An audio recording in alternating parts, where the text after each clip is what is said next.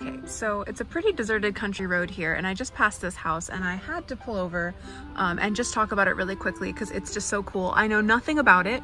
It's just along the main road between Fintry and Denny, which is not really a main road. It's in fact a very small road, but I just was struck by the collection of materials that we have here in different building styles. So what struck me instantly was this side over here, which is made with really round small stones. I would almost say river stones, and the mortar that's holding it together is quite clearly a clay mortar.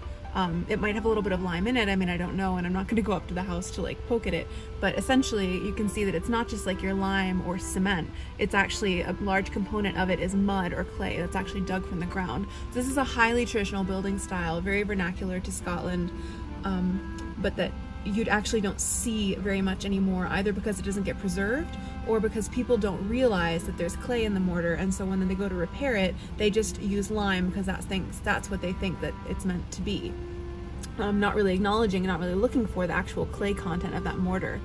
And then of course these wonderful window surrounds as well, these long, short, big pieces of stone, which match just so lovely and symmetrically with the coins, which are the end, sorry, oh, there's my finger, the end bits here, those are coins, and you see how they match the window surrounds there. I think that's really cool.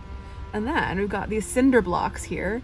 Are they the cinder blocks, or maybe, yeah, they look like cinder blocks, accompanied by just a tiny, here's gonna be my finger again, row of bricks up at the very top. Do you see that up there? Those bricks right at the very top under the eaves of the roof? And they continue over there, bricks. And then here we get a sort of more of those round stones, but it's almost a checkered effect with the way that those coins and window surrounds like butt against each other. And then over here, of course, we have rough cast, which is probably, I would say, probably cement, and then it's painted over with a pretty plasticky sort of paint.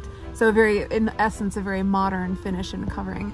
So I don't know, it's just a really cool hodgepodge of materials. Over here we have the very modern finish, which is sort of failing and looking ugly, and then we have this like in-between thing that's cinder blocky, a couple of bricks up there at the eaves, got a slate roof, which is, it's a modern slate roof.